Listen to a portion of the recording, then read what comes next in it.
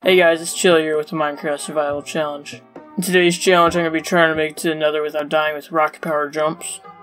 To prove my point, here's a clip from one of the attempts where I jumped to the moon. Sadly, I cannot show you much of that attempt because the fucking recording became corrupted. Anyways, now with the capability of these jumps in mind, we begin setting this challenge up.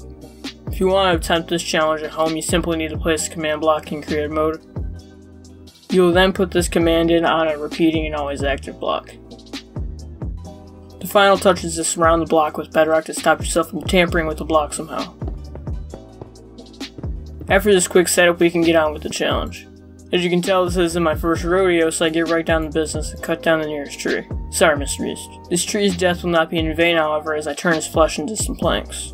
These planks are then used to make us a crafting table, which will be useful to survive. I'll quickly make some sleds, which will be used to get around without jumping straight into the stratosphere, which will most likely result in our untimely demise. After quickly killing the family of the first tree, I make some more slabs so that I don't have to worry about getting around. The only possible way I can die now if I'm stupid enough to make that happen. There is a good reason I'm only going to Nether and not be in the game, however, so that is possible. After killing an instant sheep instead of using shears like an idiot, I make my way over to the cave I started right next to. This can be an excellent place to hide out during the night and collect stone, coal, and even iron. Speaking of the devil, I notice iron before I even see coal.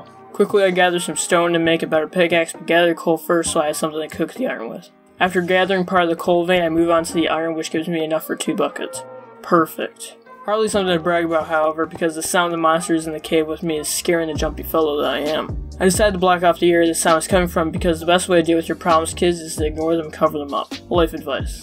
After making the place a bit cozy, I collect the iron from the furnace to make a bucket. It isn't all done, however, so while I wait, I finish out the rest of the coal vein in my cave. After sitting around for a moment, the iron finished, and I make 2 buckets. I also cooked the sheep from earlier to validate killing it, and I pick up the camp to make my way over to the lava pit I noticed earlier. Pro tip, if you're trying this challenge at home while setting up the command block, you can check out the area around your spawn point. I got really lucky with this scene, there's a lava pit quite close to the spawn. I'll leave the seed for the spawn along with how long it took me in the description if you want to try and do better than me. If you attempt this at home, comment how long it took you, I'd love to see how you all did. Pro tip number 2, if you don't have diamond tools to pick up the obsidian by itself, you can use buckets of water and lava to make a portal. Being a complete idiot, I cover my lava pool of water, which isn't a big deal, but it's definitely a pain in the back and it slows me down. Realizing if I stick around any longer, I'm going to be assaulted by a monster on my way back to the cave. I have a few close encounters with some spiders, but I make it back safely and block off the entrance. I decided to spend the rest of the night mining because as soon as it's daylight outside, I'm going to get this challenge over with. It mostly was uneventful and I broke a few pickaxes. I kept checking if it was daylight because I was itching to get back outside.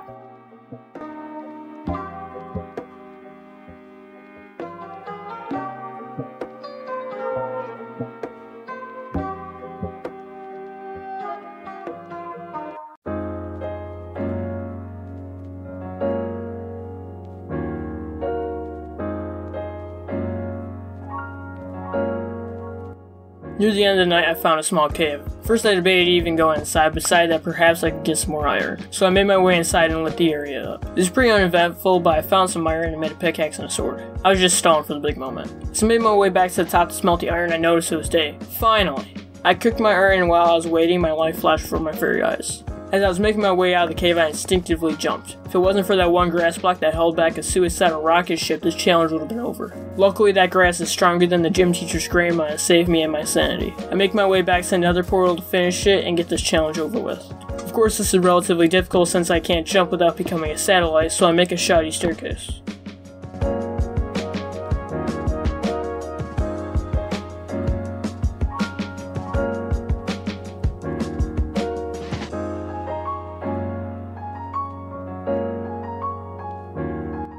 After fucking around for a bit, I finally have a completed portal, but I never made a flint and steel. Luckily there was some by the lake, so I made my way over there, and if the Minecraft guys were not smiling upon me enough already, the first piece of gravel I break gives me flint. Of course I decided to light a cow on fire because every good Minecraft video needs some family-friendly fun sacrifice to sustain himself. I noticed some more cows and noticed this one also has a baby. Perfect, there's also an appetizer. Obviously they run into the portal that I just lit because they'd rather go to hell themselves than have me dropkick and marry myself. I make my way after them, ending this challenge once and for all. If you enjoyed today's video, please make sure to leave a like and let's try to get 10 likes. Also, if you want to see more content like this, maybe subscribe. It's extra motivation for me to upload. If you decided to play along for me, leave a comment telling me how you did, and even if you didn't, maybe leave a comment saying howdy. If you don't, that's fine, I'll just drop kick your firstborn child. Anyway, see you guys in the next video and have a fantastic day. Bye.